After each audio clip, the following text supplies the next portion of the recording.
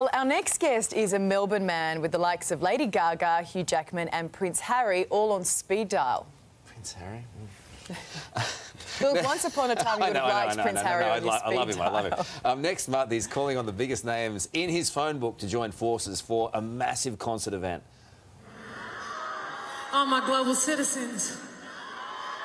All my global citizens. 1, 2, 3, 4. For almost 10 years, the Global Citizen Festival has brought music's biggest names together with the aim of ending global poverty.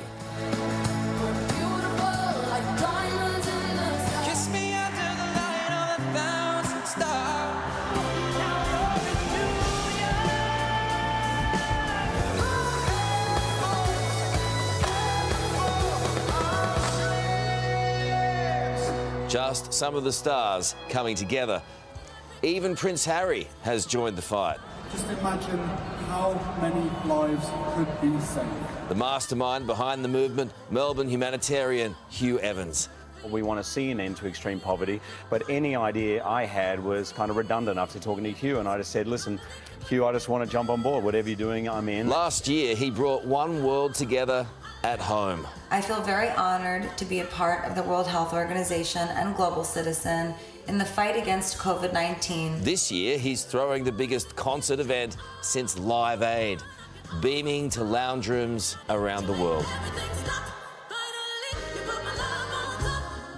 Whoa. Big names. Joining us now live from Los Angeles is co-founder and CEO of Global Citizen, Hugh Evans. Huey, my man, how are you? Great to see you, Karl. How are you? No, and great to see you as well, Alan. Great to see you. You have a very ambitious goal to end global poverty by 2030. Is that even possible? Well, ending extreme poverty by 2030 is absolutely possible, because when I was born in 1983, 52% of the world's population lived in extreme poverty. It's now down to less than 10% of the world's population today. But we know that COVID-19 has exacerbated the challenge. There are 150 million people, based on World Bank estimates, that have been pushed into extreme poverty in the last 12 months. And most tragically of all of this, we know that there are 41 million people on the Horn of Africa right now who are on the brink of starvation. So while it's possible, we need a movement of citizens to call on world leaders to invest urgently into the nations that need it most.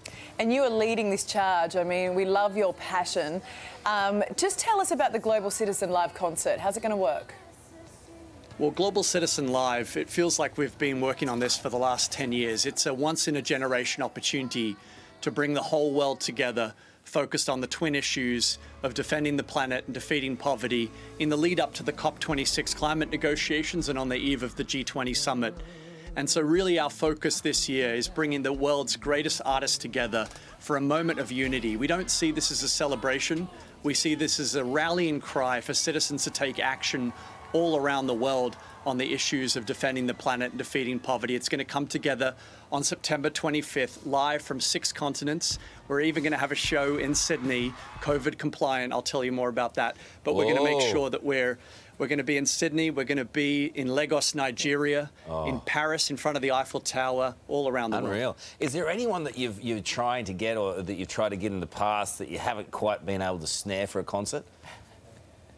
Well, we're fortunate in that so many amazing Australians and incredible international artists have got behind it, whether the likes of Hugh Jackman or Delta Goodrem, or incredible people like Keith Urban. They've all signed on to be part of this year. And we just announced today our lineup for New York City, as well as the lineup for Paris. And, you know, we were thrilled that Billie Eilish, Jennifer Lopez, Coldplay, as well as incredible artists like Ed Sheeran, the Black Eyed Peas, Lizzo, Doja Cat, all signed on to be part of this movement. And then, as I said, we are going to be in Sydney as well. So we're thrilled, Karl, that, you know, the artist community really have embraced this and their power to build a movement. Gee, it'd be great if you could get Michael Jackson. You know what I'm saying? Yeah. Oh. I tell you what I love, Hugh, is that it seems like no one says no to you. Maybe Michael.